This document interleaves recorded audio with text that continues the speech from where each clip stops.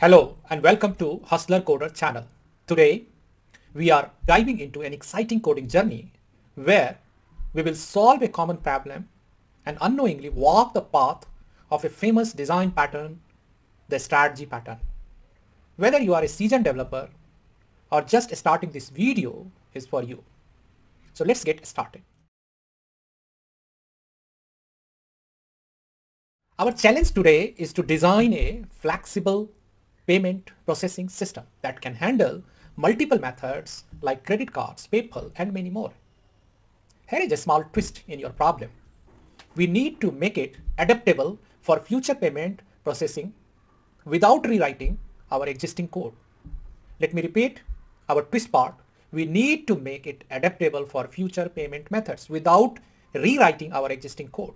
Let's start creating classes for different payment method as an example to consider, like a credit card and PayPal.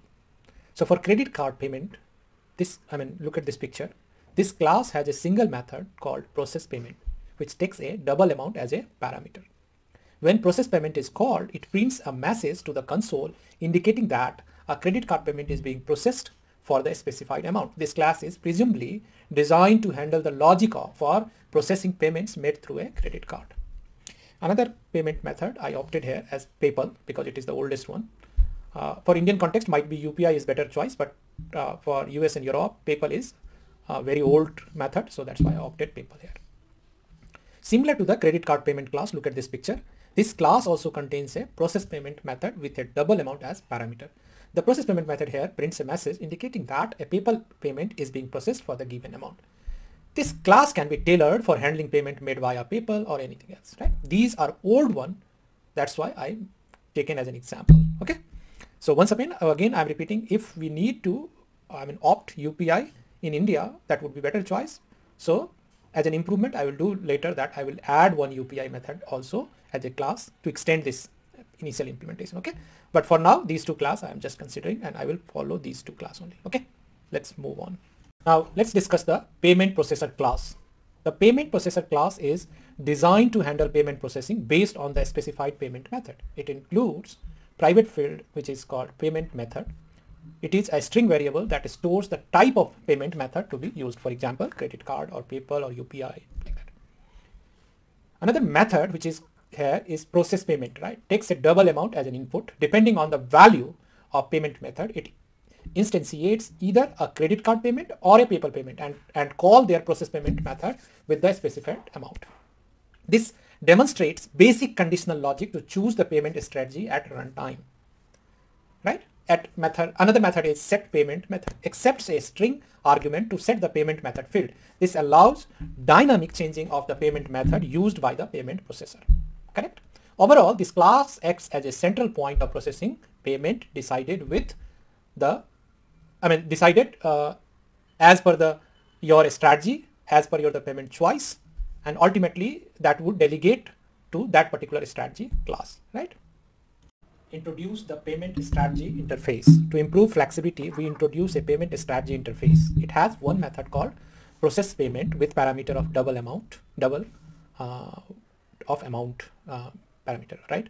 Look at the two implementation class here as an example: credit card payment and PayPal payment. Later, we can also add another implementation class as which may be UPI payment, but as of now I am not doing because that is just an extension of any other. I like just copy any other payment implementer class and do a small tweaking here and there. That's it. To integrate the strategy substructure class with the payment processor class, I have to do a small modification, or you would say alignment or refactoring, as shown in the picture. Compare the two picture here, the left side, which is older one, and right side is the new one. Earlier, if you look at this older picture, you will see that every time you need to add one additional method, you need to modify the if else condition here in older class, right? But the new class, you don't require to touch this class because you have a method to register to set the particular payment strategy. That's it, and whose method is already present in the class, so you don't need to touch anything in payment processor class.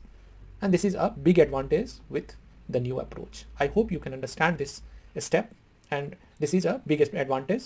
All right, so look at this code. The code defines a flexible payment system that can process payment using different methods like credit card or PayPal. It allows changing the payment method easily without altering the main payment processing code. This makes the system adaptable and easy to extend with new payment options. So on comparison, you can see that. Look at these two pictures, right? And compare it, you will see that unknowingly you reached at the spot which is exactly with a standard UML diagram of a strategy pattern. Wow, congratulations. Without realizing it even, you have reached at that spot where you can say that you learn new design pattern which is called a strategy pattern. So I'm just wrapping this video by saying that the strategy pattern offers a brilliant way to maintain flexibility and manage change effortlessly. And once again, congratulations for learning new design pattern which covered or categorized under a structural pattern. Thank you. Thank you for completing this video. And I hope that you definitely have learned something which will help you in your system design interview. Hope to see you in next video with new concept and skills needed for the system design interview. By then, keep learning, keep improving, and keep sharing your knowledge.